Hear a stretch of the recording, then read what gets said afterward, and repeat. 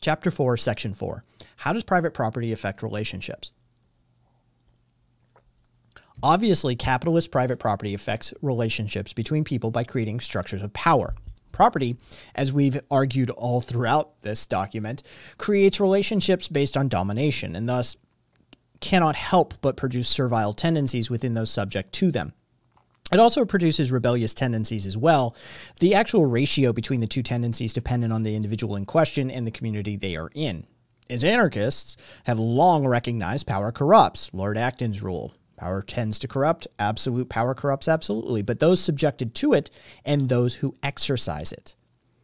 While few, if any, anarchists would fail to recognize the importance of possession, which creates the necessary space all individuals need to be themselves, they all agree that private property corrupts this liberatory aspect of property by allowing relationships of domination and oppression to be built on top of it. Because of this recognition, all anarchists have tried to equalize property and turn it back into possession. Also, capitalist individualism actively builds barriers between people.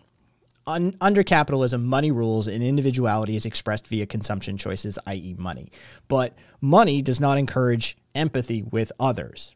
As Frank Stronach, chair of Magna International, a Canadian auto parts manufacturer that shifted its production to Mexico, put it, "To be in business, your first mandate is to make money, and money has no heart, no soul, no conscience, no homeland." Cited by Doug Henwood, Wall Street, page 113.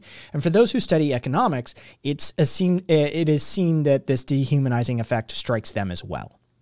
Quote, "Studying economics also seems to make you a nastier person. Psychological studies have shown that economics graduate students are more likely to free ride or shirk contributions to an experimental public goods account in the pursuit of higher private returns than the general public.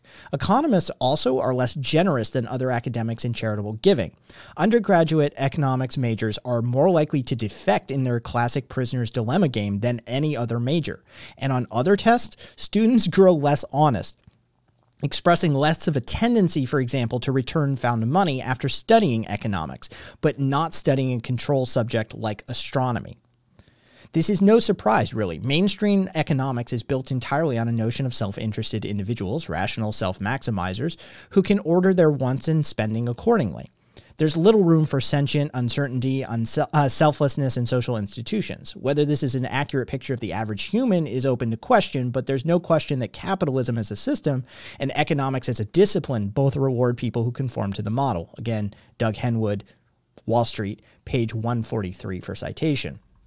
Which, of course, highlights the problems within the trader model advocated by Ayn Rand. According to her, the trader is the example of moral behavior. You have something I want, I have something you want.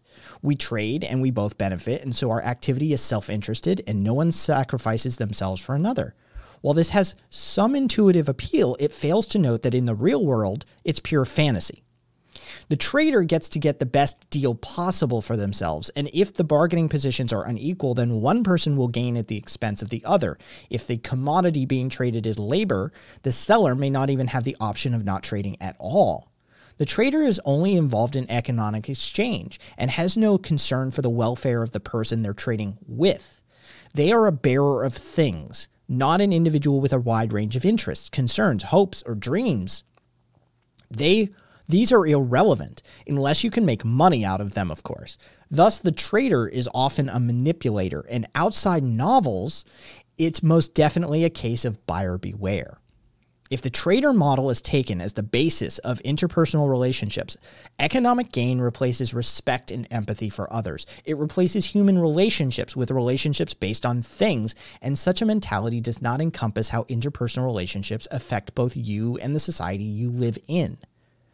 In the end, it impoverishes society and the individual. Yes, any relationship must be based upon self-interest. Mutual aid is, after all, something we do because we benefit from it in some way. But the trader model presents such a narrow self-interest that it is useless and actively impoverishes the very thing we should be protecting: individuality and interpersonal relationships.